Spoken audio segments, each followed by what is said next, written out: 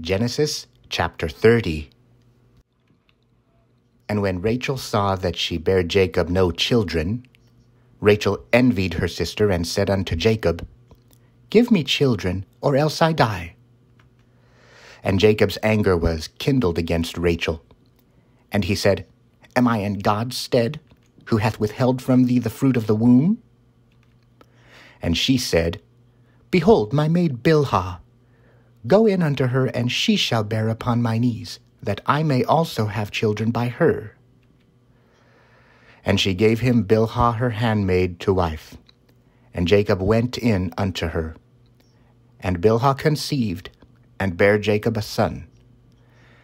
And Rachel said, God hath judged me, and hath also heard my voice, and hath given me a son. Therefore called she his name Dan.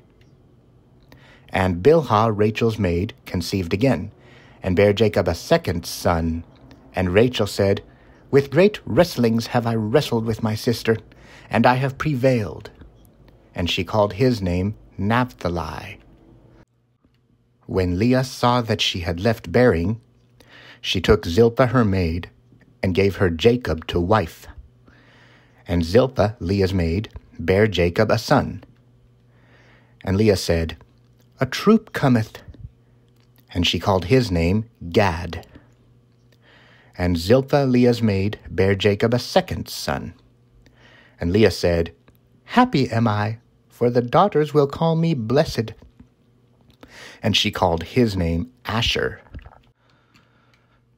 And Reuben went in the days of wheat harvest, and found mantrix in the field, and brought them unto his mother Leah. Then Rachel said to Leah, Give me, I pray thee, of thy son's mantrix. And she said unto her, Is it a small matter that thou hast taken my husband? And wouldest thou take away my son's mantrix also?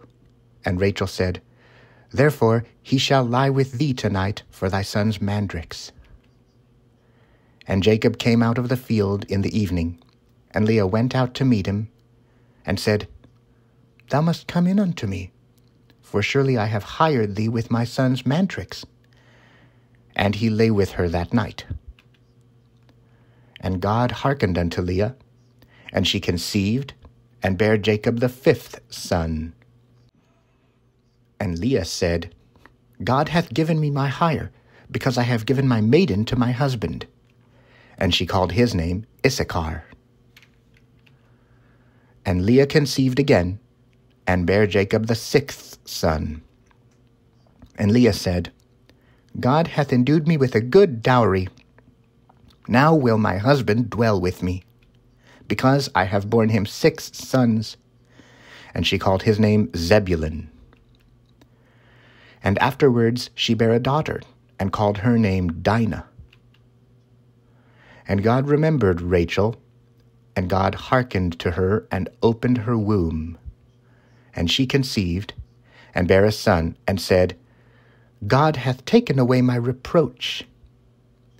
And she called his name Joseph, and said, The Lord shall add to me another son. And it came to pass, when Rachel had borne Joseph, that Jacob said unto Laban, Send me away, that I may go unto mine own place, and to my country. Give me my wives and my children, for whom I have served thee, and let me go, for thou knowest my service which I have done thee. And Laban said unto him, I pray thee, if I have found favor in thine eyes, tarry, for I have learned by experience that the Lord hath blessed me for thy sake. And he said, Appoint me thy wages, and I will give it. And he said unto him, Thou knowest how I have served thee, and how thy cattle was with me. For it was little which thou hadst before I came, and it is now increased unto a multitude. And the Lord hath blessed thee since my coming, and now when shall I provide for mine own house also? And he said, What shall I give thee? And Jacob said, Thou shalt not give me anything. If thou wilt do this thing for me, I will again feed and keep thy flock. I will pass through all the flock today, removing from thence all the speckled and spotted cattle, and all the brown cattle among the sheep, and the spotted and speckled among the goats, and of such shall be my hire. So shall my righteousness answer for me in time to come, when it shall come for my hire before thy face. Every one that is not speckled and spotted among the goats, and brown among the sheep, that shall be counted stolen with me. And Laban said, Behold, I would it might be according to thy word.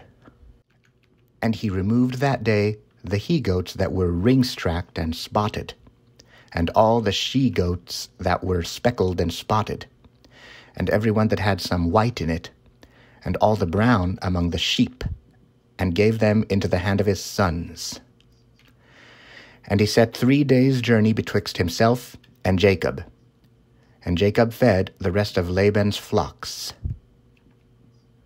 And Jacob took him rods of grey poplar, and of the hazel and chestnut tree, and pilled white strakes in them, and made the white appear which was in the rods. And he set the rods which he had pilled before the flocks in the gutters in the watering troughs, when the flocks came to drink, that they should conceive when they came to drink. And the flocks conceived before the rods, and brought forth cattle, ring-stracked, speckled, and spotted. And Jacob did separate the lambs, and set the faces of the flocks toward the ring-stracked, and all the brown in the flock of Laban. And he put his own flocks by themselves, and put them not unto Laban's cattle. And it came to pass, whensoever the stronger cattle did conceive, that Jacob laid the rods before the eyes of the cattle in the gutters, that they might conceive among the rods. But when the cattle were feeble, he put them not in, so the feebler were Laban's, and the stronger Jacob's. And the man increased exceedingly, and had much cattle, and maidservants and men servants, and camels and asses.